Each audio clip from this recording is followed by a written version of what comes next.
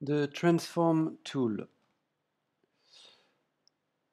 I can move an object by clicking on it, selecting it, and press G for grab, and moving it in any direction. If I press X, I can move it only along the X axis. Same for Y and Z.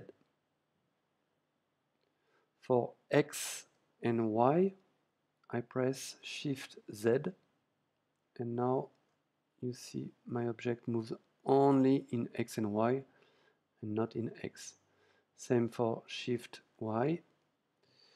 Now it's only in X and Z, and Shift X for Y and Z only.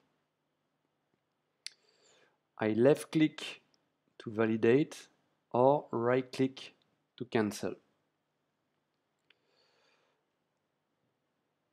If I press G and middle mouse button, I display the three axes and can move my object only on one of them. Left click to validate.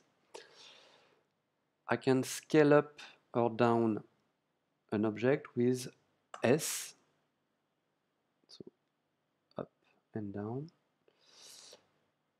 and same, can constrain with X, so only in X, only in Y, or only in Z, and again only in X and Y with Shift Z, Shift Y, and Shift X. I cancel with the right button.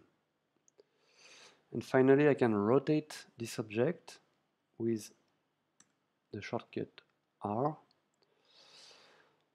and constrain in X, Y, Z.